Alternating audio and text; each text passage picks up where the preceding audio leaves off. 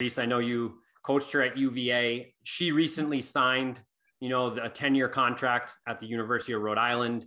Obviously, Dawn Staley as well at South Carolina has rewritten the rules in terms of what adequate and equitable, investment looks like. Because obviously, like I said, you did so much during your time in terms of what you fought for and what you achieved. Could you tell me kind of what that means to you, knowing that you were such a big part of their lives, being their coach, and also just for women's basketball to see these types of contracts? Well, I'm just extremely proud of both of them. My last contract was 10 years. So, and that was an equity issue because they issued a 10-year contract to the men's coach. So they automatically did it for me. And I fought hard for equity during my time at Virginia as a basketball coach.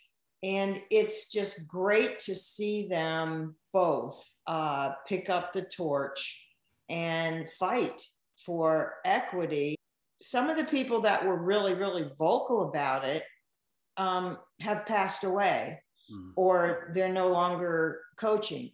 And so now we're seeing some people pick up the torch, and two of my players are picking up the torch because they knew what we were fighting for very early on, and they were taking a part in it back when they were players. So that's why I'm so proud of them, is that they aren't afraid, and they stepped up and made it happen. And and I think Rhode Island really was smart, because they would have lost Tammi. Oh yeah. And Tammy's just too good for not getting everything she needs to become competitive on a national level. And that's where she wants Rhode Island to go.